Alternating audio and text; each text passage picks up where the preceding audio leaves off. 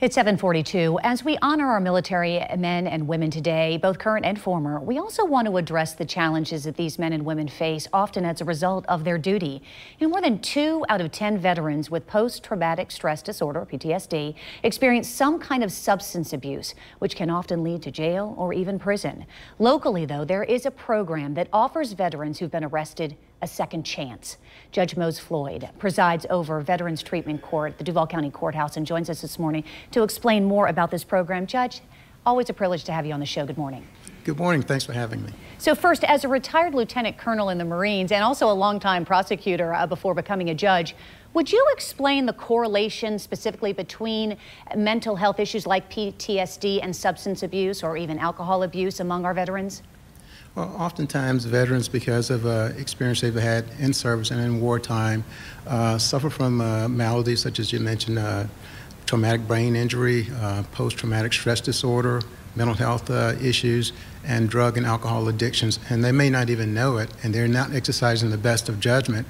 So the treatment court gives them an opportunity to get the treatment they need and gives them a second chance at life by cleaning up their records because they've earned it by the military service. Isn't that the truth? So how is the decision made to send then a veteran to your courtroom?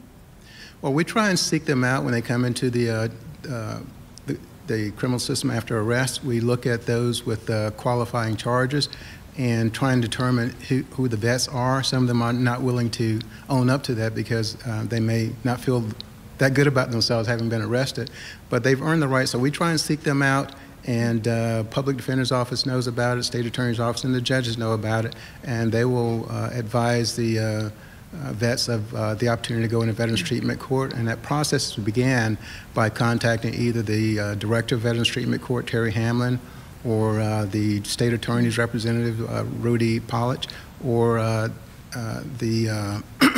or they can contact my office, and we'll get that process started. So what are qualifying criminal charges then?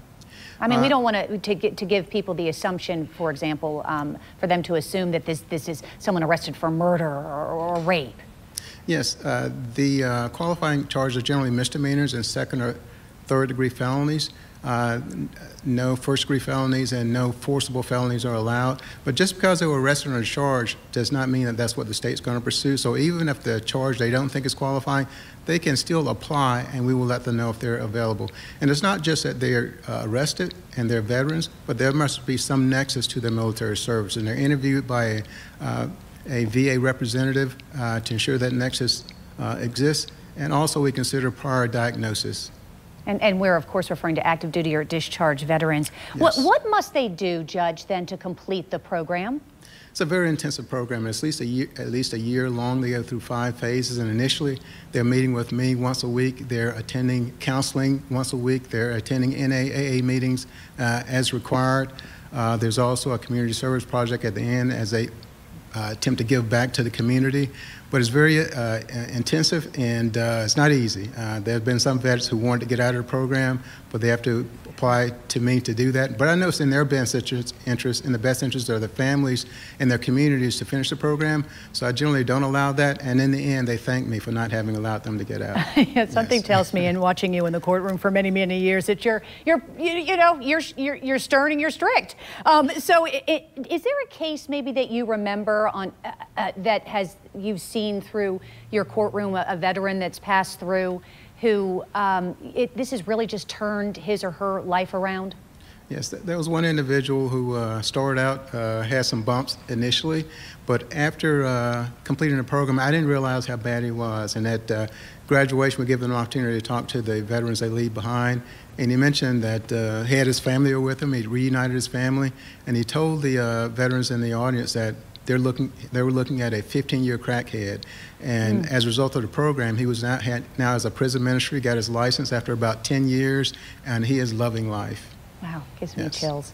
Judge, thank you. Mose Floyd joining us, presiding over the Veterans Treatment Court here in Duval County. Appreciate your time this morning. Thank you for having me.